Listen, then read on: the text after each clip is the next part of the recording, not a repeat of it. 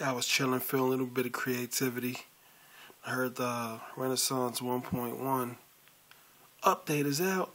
Can't check on the computer. Oh yeah, there she goes. Oops, this is my phone. I don't feel like doing the screenshot shit. So 1.1 is available. Your boy about to download it. I don't feel like going to features. Supports Pro Tools, individual submixes, and software outputs can now be exported separately. I thought it already did that. Anyway, MIDI program change message now include bank select options, several new window mode options available to speed up workflow. Alright, so probably a few different things to make it a little quicker. It's pretty quick as it already is though.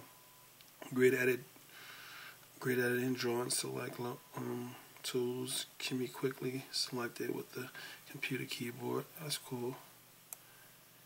MIDI output ports is like 4 o'clock in the morning, so what the fuck you expect from me?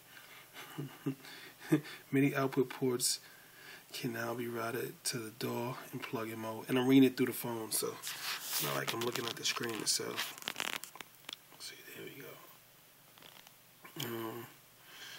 Plugins can be selected using the hardware. Sequence loop parameters can be edited with the hardware. Yeah, I got a better picture on it.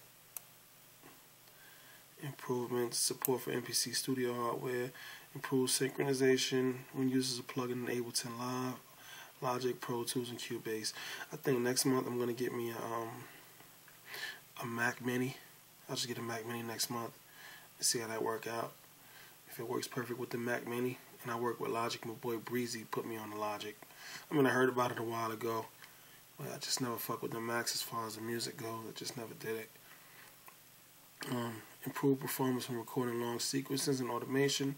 Support for full screen mode and Mac Retina displays. Fuck Mac Retina displays. Improved support for third-party VST and AU plugins. Various bug fixes. Alright, sounds good. Here we go. Hey, Glass. Yeah, on it popping. And PC Tutorials on it popping. Akai Pro is on it popping. Let's go. Get that download going right there.